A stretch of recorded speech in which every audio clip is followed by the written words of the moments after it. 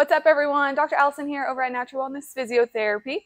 And this video is for all my outdoor endurance athletes, whether you're a runner, a cyclist, any of those things. We're going to be talking about heat training and hydration.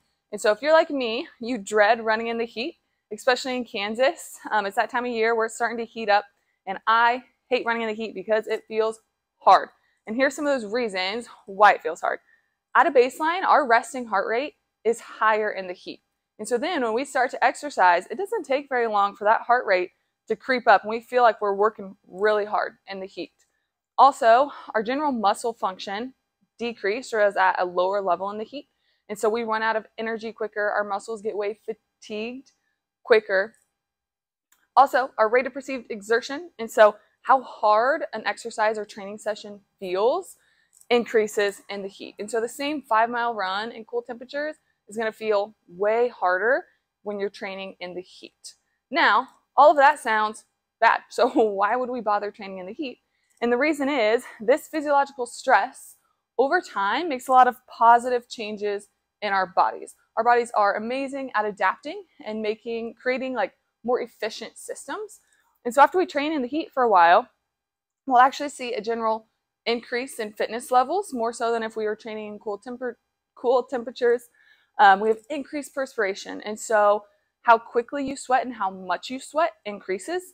And this is important because you see over here 80 to 85% of heat dissipation comes from sweating.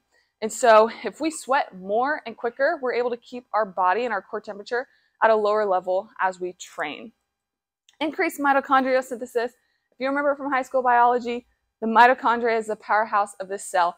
And so this guy creates ATP, which is our energy that all of our cells in our body use to function. And so increase this means increased energy and more efficient cells and muscles, those kinds of things. Lastly, creates increased blood plasma volume. And so if we have more blood volume, our heart doesn't have to pump as much or as hard to get the same nutrients throughout our body. And so our blood carries all those nutrients and oxygen, things we need.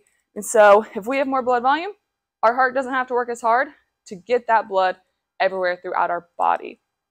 And so what that means is I recommend in these summer months, you training in the heat and allowing these adaptations to occur, because you'll go into your fall races just crushing it. When we go into the fall and we've been training in the heat all summer, those things feel a lot easier in the fall. We have all of these benefits from training in the heat.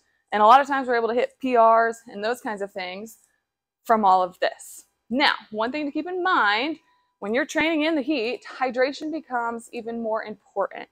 And so at General, if you remember, a lot of this comes from sweating.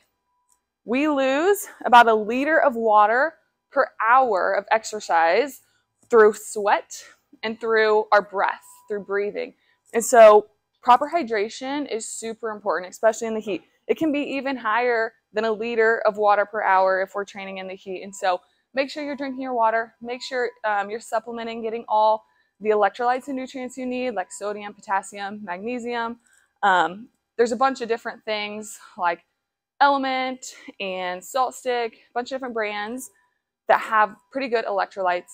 If you have any questions on hydration or electrolyte supplementation or just heat training in general, leave a comment below. We'll be happy to get back to you. But until next time, happy training.